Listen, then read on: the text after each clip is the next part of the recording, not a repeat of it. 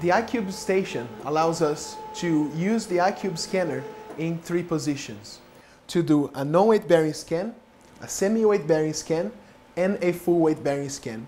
But also allows us to scan a crush box and also a cast that comes from the practitioner.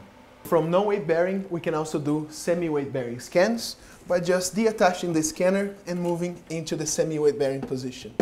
For the semi-weight bearing, the patient positions the foot on the scan, and the practitioner can align the foot and hold the foot in position, and simply click on the scan either left or right foot.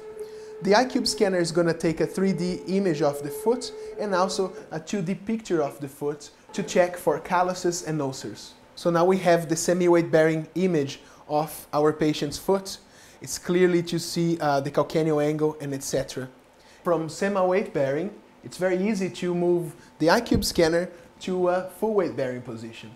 But just putting in position, our foot model will stand on the iQube stand, lay the foot in, and we can simply select to scan the left foot, and the iQube scanner is getting the 3D image of the foot.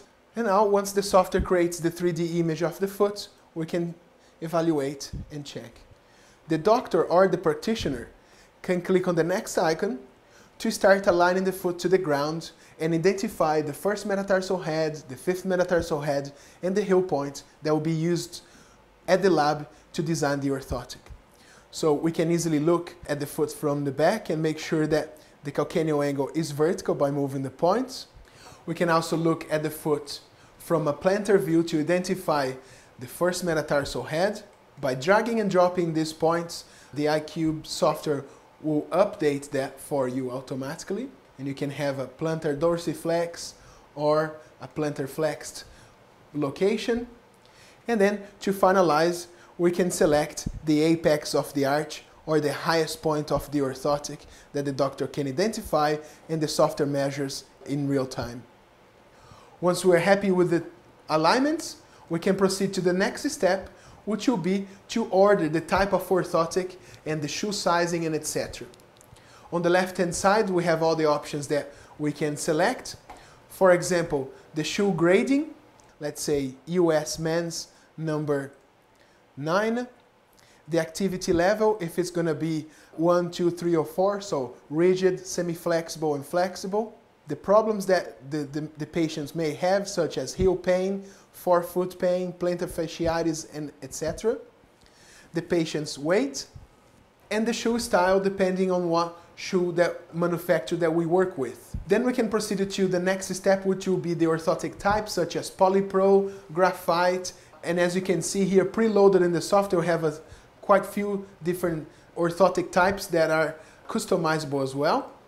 We're going to select the posting that we want, so the rear foot posting can be controlled independently from the forefoot posting. For example, we can add intrinsic values and add millimeters or degrees, and we can also add a valgus extrinsic posting on the rear foot posting as well. The corrections, if we're going to select an arch fill or a plantar fascial groove, a Kirby skive, can all be selected by the doctor before the scan is sent to the lab. Additions, such as heel cushion, hole in heel, like a heel spur and etc. The top cover that we would like, a full top cover or 3/4, and the material together with the thickness. The delivery date, when this orthotic can be delivered, and more important notes that we'd like to enter.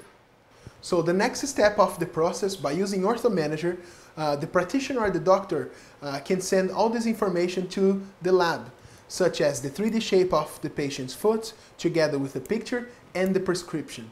So no longer we have to mail crush box or casts. Everything is sent by email, and the lab can automatically start manufacturing the orthotic.